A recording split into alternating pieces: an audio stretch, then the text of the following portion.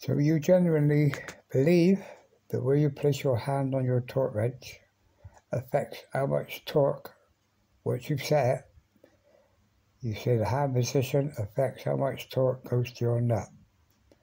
Well, I'm going to prove to you that it doesn't, other than pilot error or operator error. I'm a pilot, so I say pilot error. The hand position you put on this torque wrench makes no difference whatsoever. So let me skip and start now from drawing 1, and it's a basic leverage principle. Let's see how you get on with that.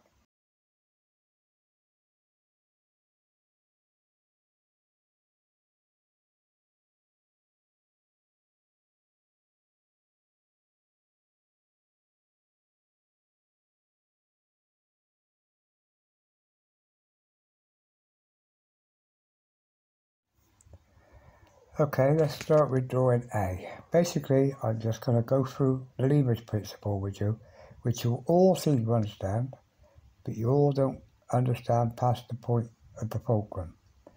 But here we have a normal long bar. The bar can be as long as you want it to be, but the work arm here, as you can see, is a set distance of 5 inches. So if on the effort arm, 5 inches up, you hang a 10-pound weight, the amount of effort going to the end of that work arm is 10 pounds, which is needed to lift the 10-pound weight. If you move out to 10 inches out on the effort arm, you now only need 5 pounds down at the fulcrum and up at the work arm. You are now still putting out 10 pounds, no more, no less.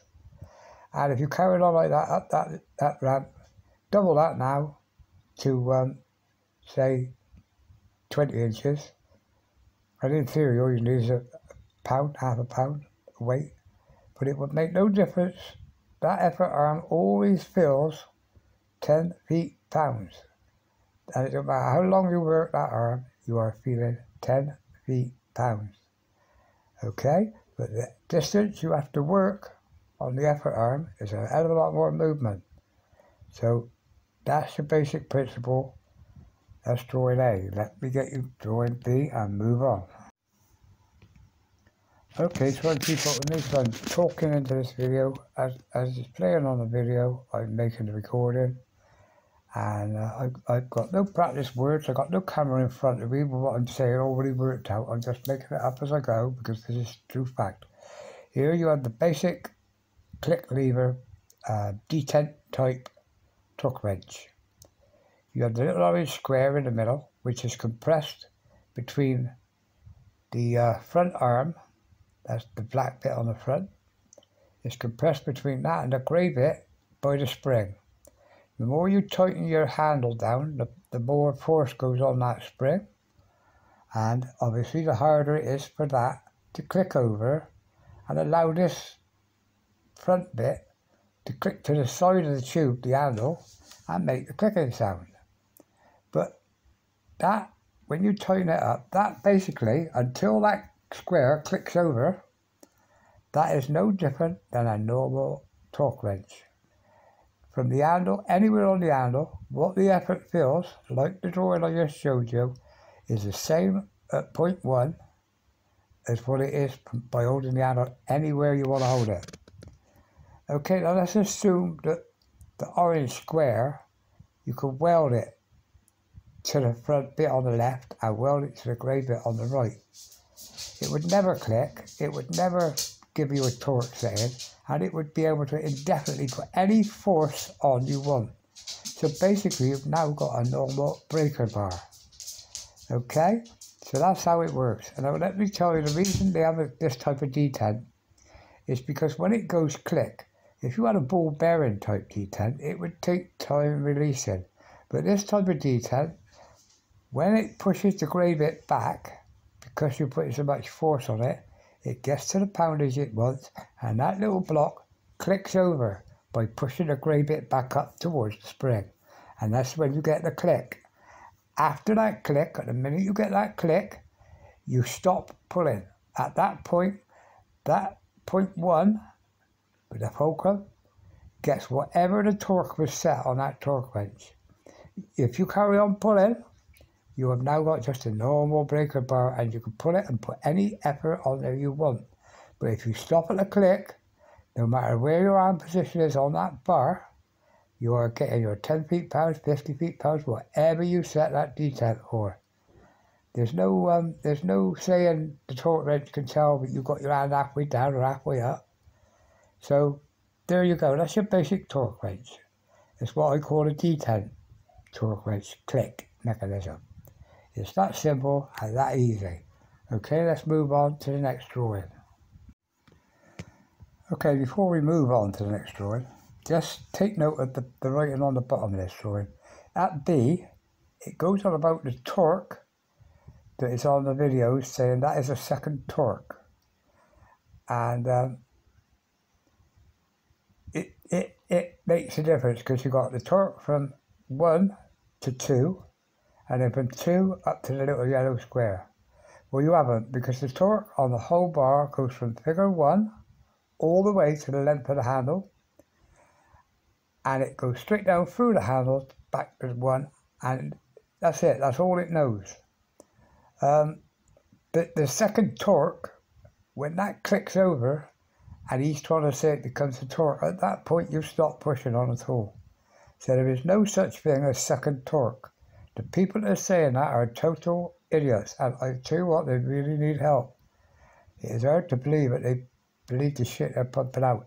Anyway, carry on, watch the video, and you'll have definite proof of what this is all about. Okay, here we have drawing C, which is basically one of my drawings. I've only got paints to do it on. This is a close-up view of what happens when the leverage you're putting on is so great it can make the square come out of being square with the two square ends it's in. It actually got to push the bit on the right up against the spring, and that is how the setting is set. And that's how it is. You'll hear it when it clicks, you'll hear it go click, and at the point on the side of the tube, you'll hear that detent mechanism hit the side of the tube, and that's where your click comes from. It's that simple, there's nothing to it. At that point, when it goes click, there's a 3 degree angle at which there is no torque. And in that 3 degrees, a good workman will stop force, and no extra force will go onto his nut, regardless of where his hand is. That detent takes whatever the spring says it needs to snap that detent. The handle has got no idea where the force is coming from. But anyway, that's the basic close-up of the detent. So let's move on to the next drawing. Well, this drawing now is a close-up of, I went into a manufacturer's handbook for a torque wrench to try and find if there was a point where it said hand position mattered, but there was only one reference to it I come across. But this reference here, it says there is only a very small window of time for the user to stop applying force to the wrench once the click has been heard, to avoid adding additional torque to the assembly. A click wrench typically has around 3 degrees of deflection once the click has been heard. If you carry on after that click has been heard, basically you've got your everyday bar, and you can put any effort you want on it at all. And it shouldn't hurt the torque wrench, because I've actually done it on some jobs. But that is a true fact, and that's from the manufacturer's handbook. There's another drawing I'll show you now from the manufacturer's handbook. Let me find that for you. Anyway, here's another drawing from the manufacturer's handbook. I read through quite a few handbooks online, but this was the best one, the simplest one I could find. But this is a picture. The torque wrench is in the middle and it's snapped. So going to the left or the right, once it's snapped, like I said, basically you've got a breaker bar with an unlimited amount of effort can be put on it. You've now gone past your torque has clicked, and you've now pushing. And it says there, you've got an error in which time to stop. If you don't, there will be operator error and over torque issues. That's the only way you will make this tool read over, regardless of where your hand position is on that bar. But obviously, the further out you are with your hand, the easier it is for you, and the less chance you'll make an error. The nearer the fulcrum you are, the harder you'll have to pull, the more chance you'll make an error. So that is the only way you can make error, operator error. But the actual leverage has no effect up or down that bar whatsoever. Okay, now this last drawing, before I make the video, this last drawing should be definitive for you. Without any shadow of doubt, this should tell anyone with a brain in any way that the hand position does not matter at all. This is from the manufacturer's handbook. And it says, what is torque? Loosely speaking, torque is simply the application of force some distance from on axis, from a focal point really, to create a twisting action. As the diagram below shows, if I double the length of the wrench, I can get the same torque at the bolt by having the force. The same torque at the bolt by having the force. The same torque at the bolt by having the force. The same torque at the bolt. Did you get that one?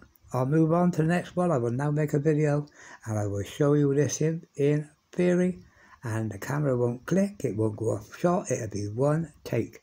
No camera trickery, just to back all this up what I've shown you. So anyway, video next. Well guys, while I'm waiting for the kettle to boil, it shouldn't take long, it's already boiled once. I made a test rig last night, went out there this morning, and that's the steam that's made the camera whisper. Went out this morning and the first bolt I used couldn't take the poundage or set, it snapped. So I tried to make a quickie rig then. I changed the socket and put the arm on another socket, and then it kept creeping. I couldn't get it solid enough to do as a test rig. So in the end I thought, I was out there sweating, I left the yard early this morning. I thought I'll do this video today. I got there early this morning, it's nice and cool, and I've been out there trying it, and in the end I thought, no, the only way, I got my 4 old bands here, I'll put it on one of the wheel nuts, torque the wheel nut at the 40 pound, and then put the little lever on, and I'll show you a demonstration. So in the end guys, I had to give up, that's what I had to do. So no test rig, just the actual job that you'd normally be doing on your car, on your wheel nut. So some of the tricks that I'm making this video, but I've got a hell of a lot going on. I've got boats, gliders, planes, I've got all sorts I'm doing. And I might sound rough and ready to you, but take it from there, I'm very well educated, right? Nothing I haven't done or nothing I don't do. So let me get on to this, and I'll put the rig on the car, and that's the only way we can do it, because let me get on with it.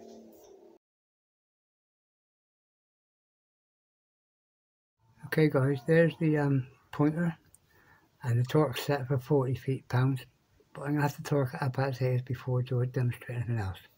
But I don't know whether you can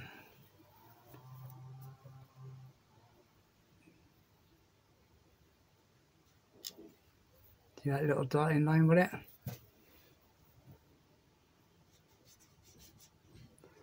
Is that good enough? You can see the pointer, you can see my mark. Okay, I'm going to have to torque it up now till it hits that 40 feet-pounds.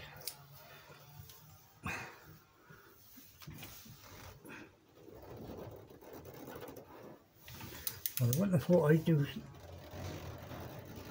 Right, there it is there. So let me bend that now. Back up. It's on that mark. Okay, that's at 40 feet-pounds. Now, do it again from the same end. 40 feet-pounds. 40 feet-pounds. 40 feet-pounds. Now I'll move into the middle, if I can get enough strength on it. 40 feet-pounds. 40 feet-pounds. I'll move in a little bit more. 40 feet-pounds.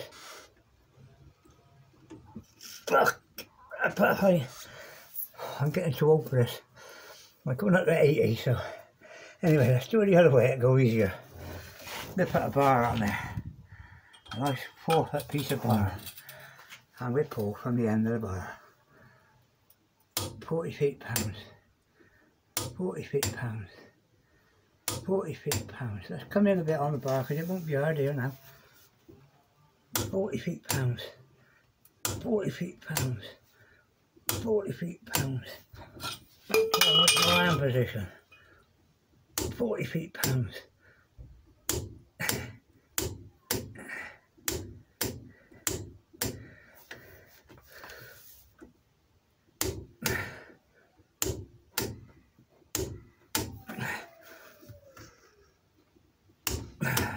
That is bloody hard. But let's go 40 feet-pounds. There you go.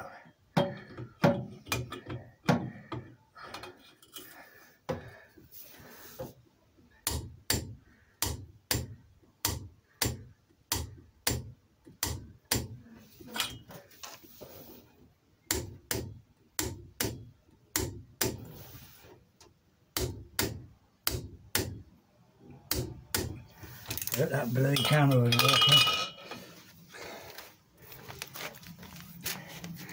There we go. How was that, guys? Did you reckon that moved?